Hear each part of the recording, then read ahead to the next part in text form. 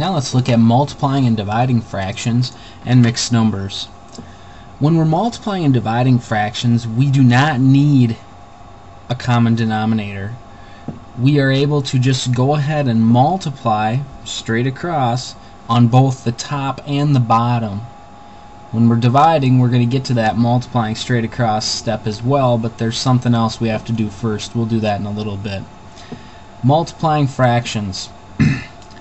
Like I said, we can just multiply straight across on the top and the bottom. So 7 times 2 is 14 over 9 times 7, which is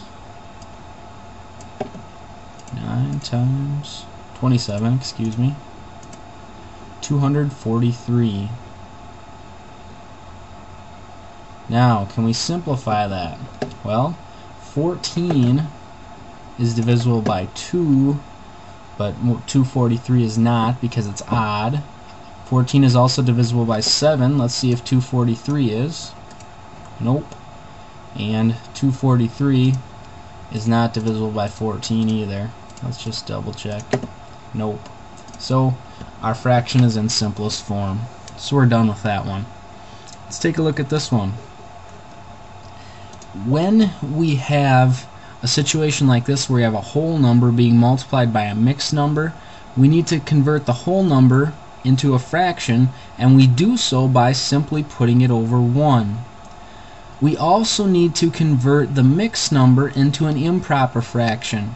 Remember, the process for doing so is to start at the bottom, take 3 times the whole number times 2 is 6, plus 2 is 8. So if I rewrite, we have 3 over 1 times 3 times 2 is 6, plus 2 is 8 over 3.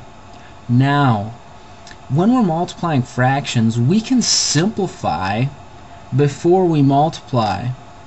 And in this situation, we see we have a 3 on the top and a 3 on the bottom. We can cancel those out by dividing by 3 on the top and the bottom. This 3 becomes a 1. This 3 becomes a 1. Then we can multiply across, and we get 1 times 8 is 8, and 1 times 1 is 1. 8 over 1 is just simply 8. If you don't want to simplify before, that's fine. We can still work the problem out and it'll come out the same way. Let's just take a look at it quick. We have 3 over 1 times 8 over 3.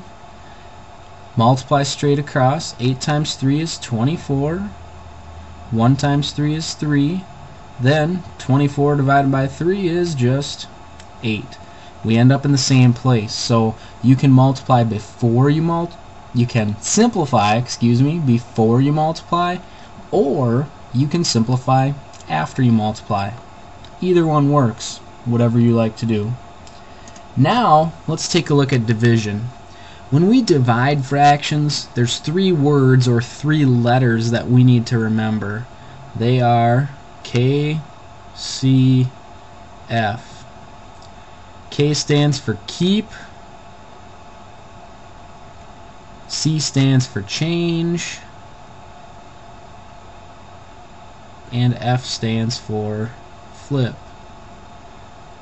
Students have told me in the past that this reminds them of a certain chicken joint, except with the last 2 letters mixed around, of course. Whatever helps you to remember. But KCF, keep, change, flip. That means we keep the first fraction, so we're going to go ahead and keep 7/10. Change the division into multiplication, and we flip or take the reciprocal of the second fraction. So this becomes 25 over 9. The top and bottom numbers change places. Now we're back to exactly what we did over here. Okay, we can simplify before if we'd like. I'd like, so let's do that. I see that I have a 25 and a 10. I can divide both those by 5. So this, divide 10 by 5, I get 2. Divide 25 by 5, I get 5. Then, can't do any more simplification, so we multiply across. 7 times 5 is 35. and 2 times 9 is 18. Now we have an improper fraction, so we need to simplify that. How many 18s can we take out of 35? Well, 18 times 2 is 36, so I can only get one. Then, well, since I know 18 times 2 is 36 and 35 is 1 less, that must mean I have 17 left over. So we have 1 and 17 18ths. If you don't believe me, change this mixed number back into an improper fraction, see what you get. 18 times 1 is 18, plus 17, 35, sure enough. So there's our answer. Then, this last one down here. This one we have two mixed numbers, including a negative. Woo! Kind of scary stuff, but we can do it. We know how. First step, change the mixed numbers into improper fractions. Process again. Start on the bottom. 5 times 5, and then we add this. Now, be careful. If there's a negative, just hold on to that. Don't multiply it. This isn't negative 25 plus 2. It's just 25. Tack the negative on at the end. So we have 25, 5 times 5, plus 2 is 27. Now tack the negative on. We'll keep that on the top there. Then that's over 5. Divided by, we're not going to change anything yet here. Change this mixed number into an improper fraction. 2 times 3 is 6, plus 1 is 7. 7 over 2.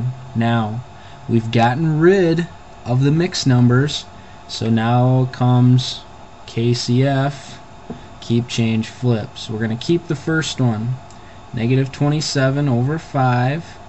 Change the division to multiplication, and flip that last fraction. Take the reciprocal. We get 2 over 7. Then we go ahead and multiply straight across. Negative 27 times 2 gives us negative 54 over 7 times 5 is 35. We have an improper fraction, so we need to change it into a mixed number. How many 35s can we get out of 54? 1. And that negative, we're going to take that along and tack it on out front. Negative 1. If we take 35 away from 54, how many do we have left? Well, we have 19 over 35. And there's our answer. Multiplying and dividing fractions. When we multiply, we simply multiply straight across. We can simplify before or after our multiplication. We'll end up in the same place.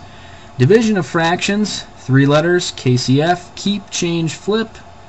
Keep the first one, change the division to multiplication, and flip the second one. Then we just have a multiplication problem. Multiply across.